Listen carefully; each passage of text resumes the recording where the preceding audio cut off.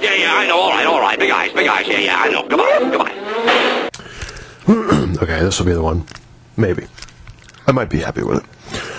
You know, folks have asked me over the years, they say, Rush, how come you don't get your own show on Fox News? Well, first of all, I compliment them on their excellent taste and judgment. I'm nothing if not a polite man, but as your humble servant, I'm also an extremely modest man, and to do both TV and radio on a regular basis would quite simply be gratuitous. I just have no interest in doing both. And it really wouldn't be fair to all those other reporters over there who already toil away in near anonymity, your Sean Hannity's, your Bill O'Reilly's, what have you. And, you know, it wouldn't be fair to all of them, because over there I wouldn't just be a big fish in a small pond. I'd be a whale in a bathtub. Now, I want to take this rare opportunity to address my critics. I, of course, really shouldn't bother, but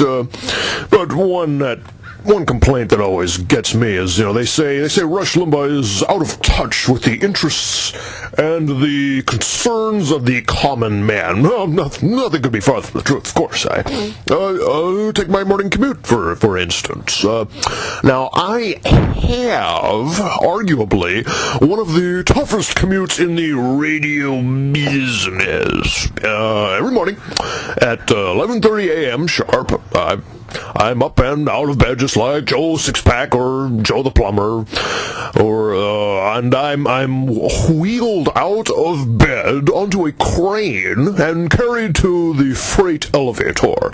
My bedroom's on the third floor of my house. My studio's on the second. I'm carried down to the second floor in said freight elevator and carried in this crane contraption thing, the approximately 100 yards to my studio.